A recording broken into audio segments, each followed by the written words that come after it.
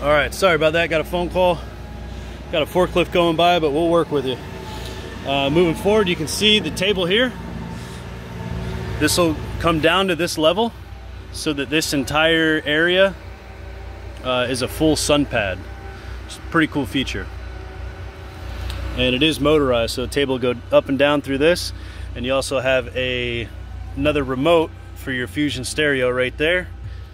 And more hookups for electric reels, whatever else. As mentioned, the teak table, she needs a little love. That's something we can take care of though. Fairly easy job. Just a close-up of the cushions. You can see they don't feel bad or anything.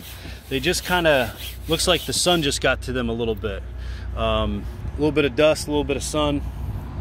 Again, I had mentioned that we had 3 or 4 6 thunderstorms probably in the past 4 days here, so she does have a little dust on her. I apologize for that. Looking forward, this cushion is getting replaced as well. You can see the seams are just barely starting to split, and then this one they're splitting a little more.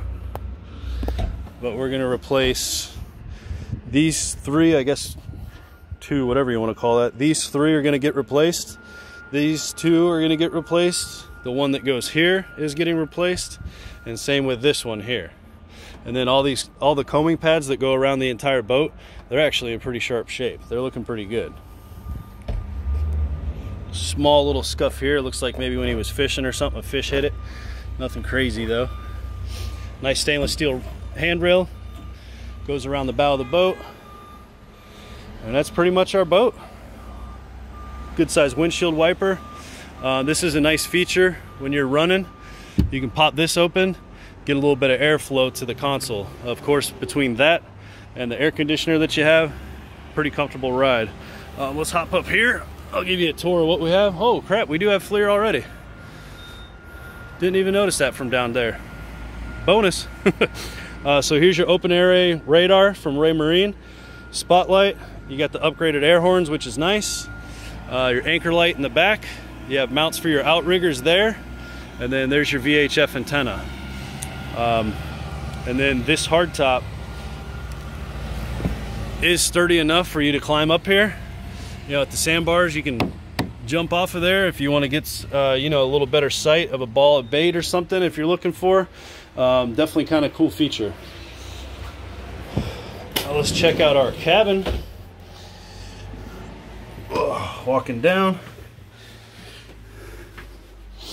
There's your outriggers. You have a table. This actually comes up, so you can have a table for entertaining or leave it as is for sleeping and a bed and all that fun stuff.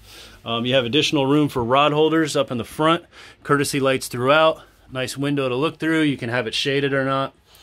We got a good sized TV here. Pull this out, looks like another fridge right there. This, I believe, is the trash. Storage. Looks like we got a little butcher block here. More storage.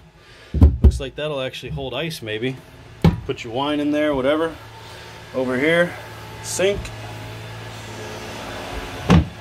Pop this up. See if I can't just move this over. There you go. This folds up out of the way. You can store it. There's your sink.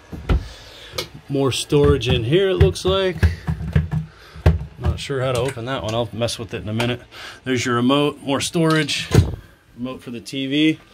Popping open the head here. Oh, and look above me. I don't think I pointed this out to you. Got a nice sunlight here, and those blinds will close up for privacy as well. Right here you have a full head. There's your shower, which is nice. Drains, controls right there. You have plugs. Nice porcelain toilet with a holding tank and an overboard flush. Always nice to have. There's your sink. Got some mirrors, little window so it doesn't feel as cramped in here. Pretty nice setup. Over here you can see we have even more storage. Then here's all your controls for your AC power, your generator, all that fun stuff here. There's the main unit for your Fusion stereo, all your battery switches and controls, master ignition switch, everything right here ready to go. And we have simple instructions here too, just a little reminder to run through and how to start, how to hook everything up to shore power, all that fun stuff. Launch port unit there. And that's pretty much it. This this first seat that you had mentioned, this just looks like a little stain rather than a tear. Like Michael had mentioned, I think this one was sat on the most when they came down into the cabin. But what we'll do is we'll hit this with the cleaners.